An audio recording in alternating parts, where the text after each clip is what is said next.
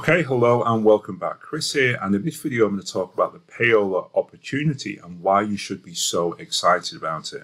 Because you're about to make money in a fun and easy way, and if you've been trying to make money online for more than just a few minutes, you'll know that most make money opportunities are neither fun nor easy, whereas this is both of those. And so what you're going to be doing is helping music fans find and enjoy, get more pleasure out of their favourite songs, artists and genres. And it's not only a very simple method to follow, it's also a very low competition method, as you'll see in just a second, because there are so many songs and so many artists. In some cases, there is literally zero competition on the internet. So we are going to be the only listing, the only opportunity really for these particular songs and these artists. And what we're going to do is we're going to get easy free traffic by ranking on Google for some of these songs, some of these artists. And then we're going to sell music merchandise off the back of those free listings. And the whole process can be done in just a few minutes per day. And all of this is possible because of the AI algorithm, which is inside of all of these music streaming services: Spotify, YouTube, Google Music, Pandora, Apple Music. For all of these, the AI is basically creating the demand. So it's the AI is what is going out and actually bringing traffic, bringing intent, bringing interest to these artists and these songs, much in the same way that a DJ or a radio host would have done in the past. And then what we're going to do is to take advantage of that traffic, that demand, that interest, and turn it into traffic sales and commissions. So what exactly is the Payola opportunity? Well, in the olden days, and by the olden days I really mean the 20th century, there was something called Payola, and it was absolutely massive. It was rampant.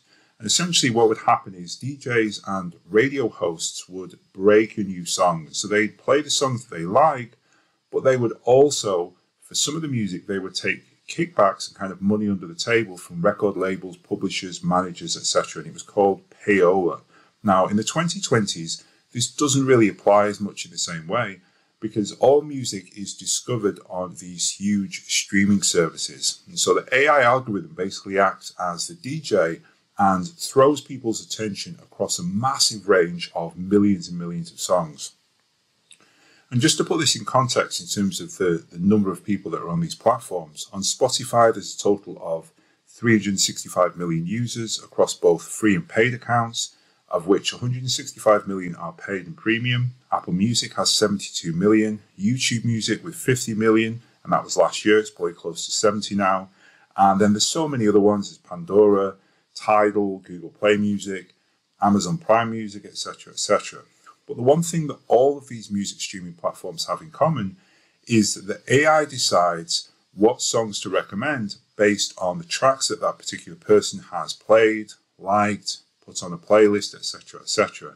And so essentially what's happening is that each user is getting a highly tailored playlist with what I call a massive long tail of songs. It's not like in the olden days where everyone was listening to the same stuff on the charts, whatever the radio played. Now there's just so much interest across so many artists and so many different songs. And yet the content, the music journalism world hasn't caught up with that. And so there's a lot of demand for a lot of these underground artists, which hasn't really been sated. And we're going to come in and do that and use it to get free traffic and make money.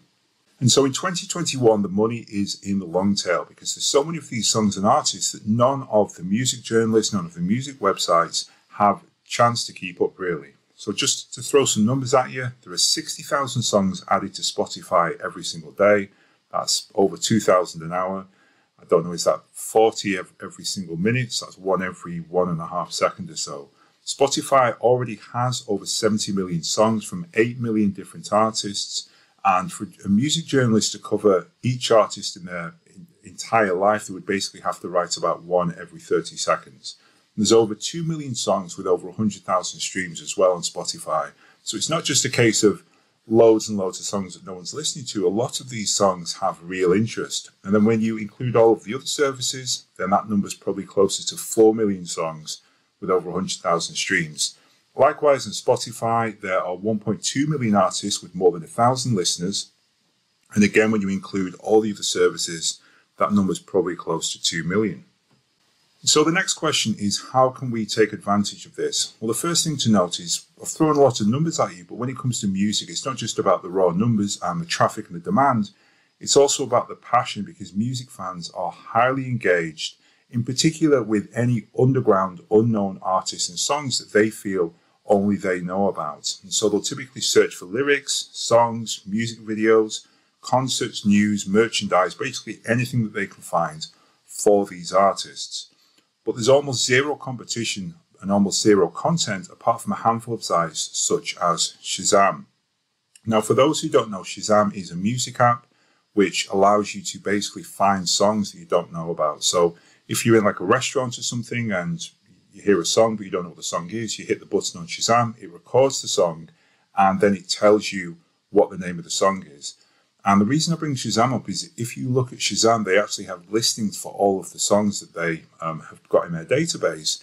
And there's basically nothing on a Shazam page apart from the song itself. And yet, despite that, they actually have over 10 million results on Google, and they're ranking in the top 20 for over 700,000 keywords.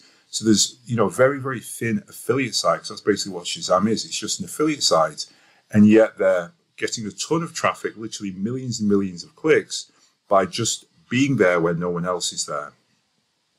And all of this means that we can easily rank #1 and get free Google traffic with zero work, and not only get tons of traffic, but also make money, because these fans are really so hungry and engaged that we can actually turn that traffic into monetization.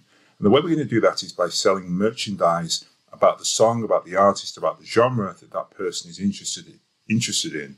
And all of this is done automatically using a series of apps, but in particular 2 apps, the Payola website builder and the merch maker. So that covers it for the opportunity. In the next video, I'll actually look at the steps, and then we'll start to dive into the software. So I'm really excited to see you get results with Payola, and I'll see you in the next video. Cheers.